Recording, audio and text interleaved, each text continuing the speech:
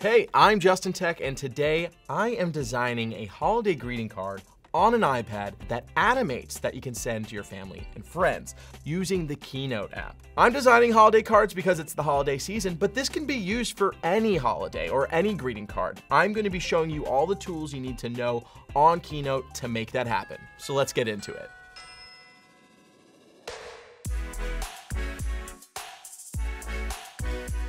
All I need downloaded on my iPad is the Keynote app, and that is a free app you can get on the App Store. The first thing I'm going to do to get started is open up Keynote. I'm going to create a presentation. From there, I'm going to choose a theme, and the theme is going to be pretty basic because I'm going to be adding a lot of assets to this. So I just need a simple white background. I don't really like this aspect ratio. I want to change it to a square. You're going to go to the dot, dot, dot in the top right.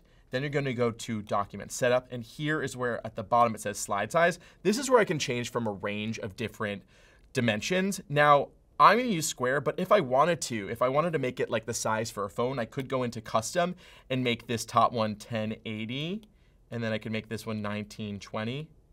And that would be the perfect size for if I was going to send this like on a cell phone and wanted that like vertical aspect ratio. But I personally want the square for this. Earlier this week, we took a bunch of photos of me wearing a Santa hat for my holiday card, got a bunch of different faces and actions, that way I can play around with them on the iPad and place them into the invite. Along with that is I went on Safari and I downloaded a bunch of different translucent images. Now I got these just by searching holiday ornaments or holiday PNGs with transparent backgrounds. So with those photos I took on the photo shoot, I used the new ability on iOS 16 on my iPhone to isolate myself from those photos and then airdrop them to the iPad. That way I had pictures of myself with a transparent background and I can use them like clip art. I am ready to make this invitation. Let's go back into Keynote, and I have photos up side by side to multitask. And here I have lots of options. Now, the first thing I want to do before I start using all of these images is I want to make a wallpaper. Now, the wallpaper I like is this red one, but I think that it's a little bit too bright. So what I want to do is I'm going to apply a background to this Keynote, and I'm going to make it black.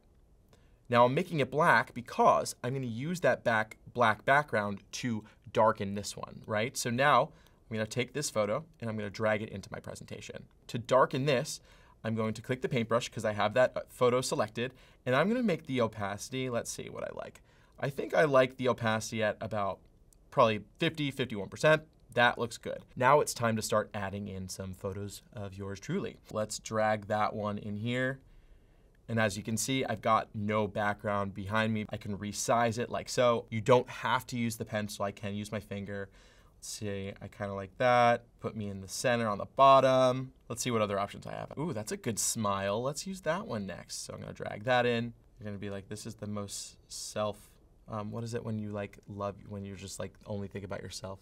Self-centered, yeah. So what I'm trying to do is create the most self-centered holiday card, obviously. And next, let's use this one. This is a little more serious Justin look, but that'll add some contrast to these goofy ones. Go. Resize this one. So next up, I'm going to add some of these decorations, and let's do one up here. Oop, that's very large. I'm going to make that a little smaller. Copy that. I'm going to tap over here and paste it. Go to Arrange, and I can flip it horizontally because I'm going to put it on the side. Let's put some ornaments. Throw some there. Let's get another little batch.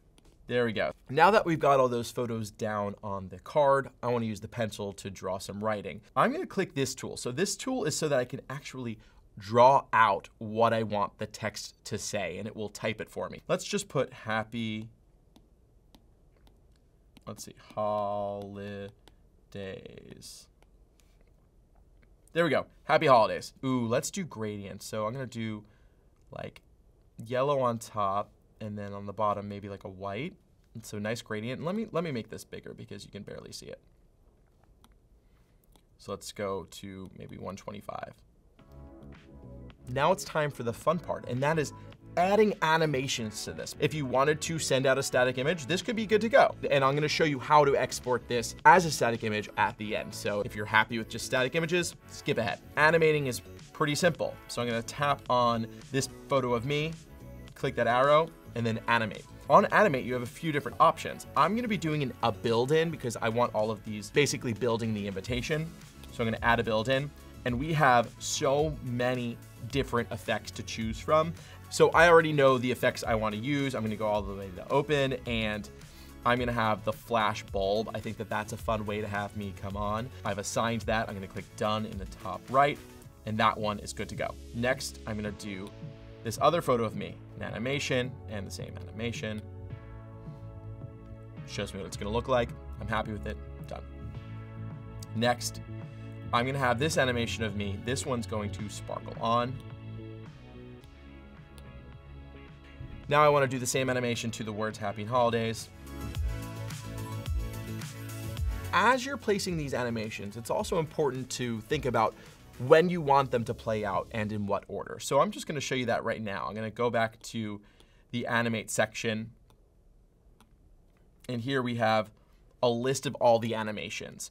Now, currently it's not in the order that I want it to be. I'm gonna want Happy Holidays to come first. And what I'm gonna do is I'm gonna pair holidays with build one. So now together, these are gonna play. So if I press play, it'll show me when I tap, those are gonna come together. Now I also want to have this photo of me come on along with that. So I'm gonna click build with one. I also want these two images of me to come on together. So I'm gonna pair this one with 4.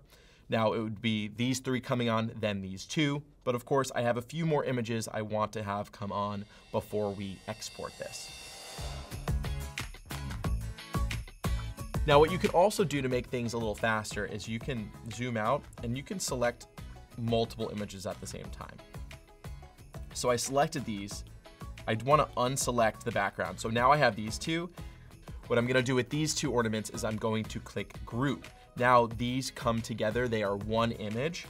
And then from there, I'm going to animate these as well. Look at that. I love a good shimmer. So now we have all the animations done. Let's take a look at these animations and see what we think. I'm gonna tap through them. Oh, look at that. Yay! Happy holidays! Now, let's get into exporting because you're not gonna wanna send someone a Keynote file, right? There are a few different options. The ones I'm gonna show you are movie, images, and animated GIF. Images is pretty straightforward. If I just wanted this to be a static image, I can go in here, export it, and then send out that picture. But what's even more fun are animated GIF. So what I can do is I can have this be something you text to someone or even email to them, and it will be a moving photo. I'm going to set it to a large works. Now I'm gonna export this. It's exporting my presentation. You can see the little animation here, super fun. And then I can share it. So before I share it, I'm going to save it because I just wanna take a look at it. So I'm gonna open it up in Photos. Here I've got it. And there's my animation. Yay! And it's just gonna keep on playing on repeat.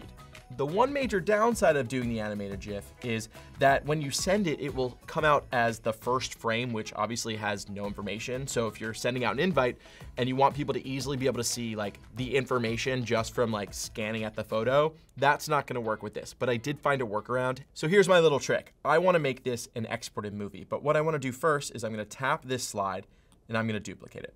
Now this is the duplicated slide. That has the same animations.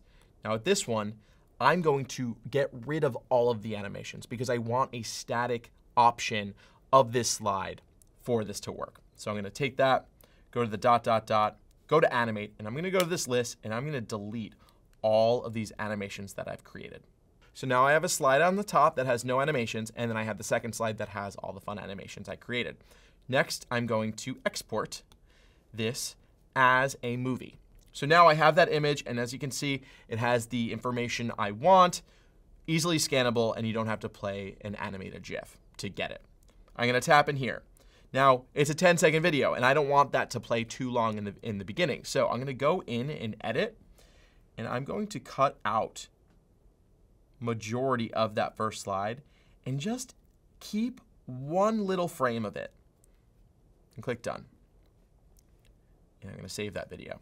So now when someone receives this invite, here's how it's gonna play. So it just had that first frame, went right away, and then it plays through. And there you go, you have a holiday greeting card.